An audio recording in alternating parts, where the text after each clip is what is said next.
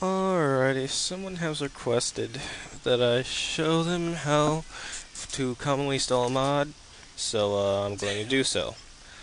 Alright, what I did is I downloaded a mod, it's a summon last boss spell, what you basically have here is a ESP.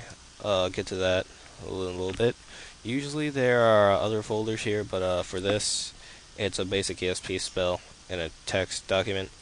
What you want to do is check the text document, look around for instructions on how to install it, and it basically tells you, put it in your Bolivian data folder. So what you want to do is highlight.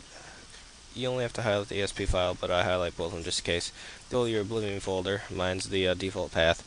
Then you go into your data folder, bring up the RAR file, drag and drop the ESP right into the data folder. Now close out of that stuff, open up Oblivion. Here's the important step, otherwise your mod won't even work.